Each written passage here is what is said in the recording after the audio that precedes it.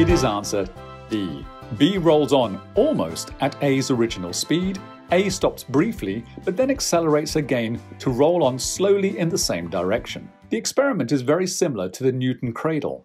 However, there is a decisive difference. The incoming ball rolls, whereas in Newton's cradle it only exerts a linear movement. The incoming ball therefore also carries angular momentum. Its energy is divided between the linear motion, i.e. the momentum, and its rotation, i.e. the angular momentum. When the two spheres collide, a large part of the momentum is transferred from sphere A to sphere B. The sphere A is the one with the momentum. However, since the two spheres only meet at one point, their surfaces can pass each other relatively easily, so that the angular momentum is not completely transferred in the collision. The ball A, which is initially at rest for a short time, still has some residual angular momentum. Through friction with the wooden rail, this rotation ensures that ball A continues to move in its original direction after the collision, albeit much more slowly. Thus, two experiments can look quite similar